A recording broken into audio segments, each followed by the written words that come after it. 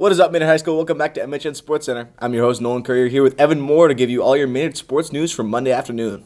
We have updates from field hockey, girls soccer, and JV football. So let's throw it over to Marissa to get this episode started.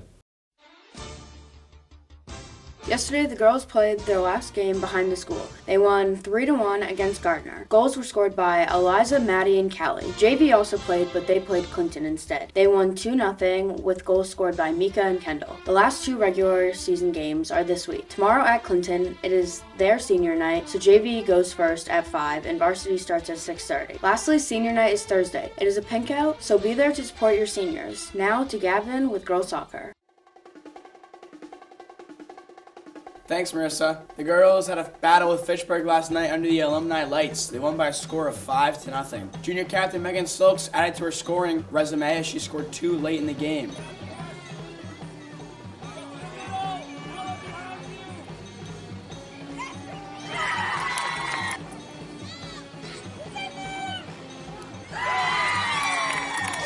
Freshman Sienna Hesback scored her first of the season.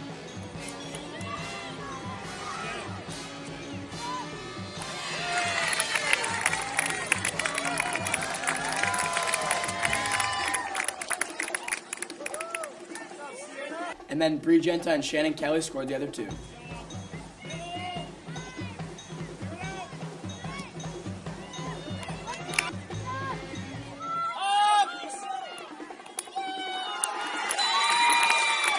The girls are on a hot streak as they've won the last couple games in a row and look to carry this momentum into the CMAS tournament and the state tournament. Now over to Stack for JV football.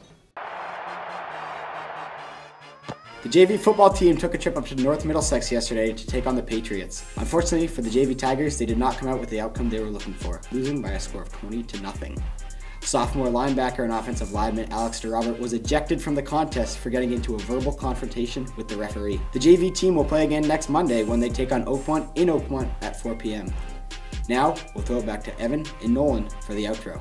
We also have the golf team traveling to Blissville Meadows to partake in Division III playoffs. That's going to do it for today's episode of MHN Sports Center. Make sure to keep tuning in, and as always, go Tigers!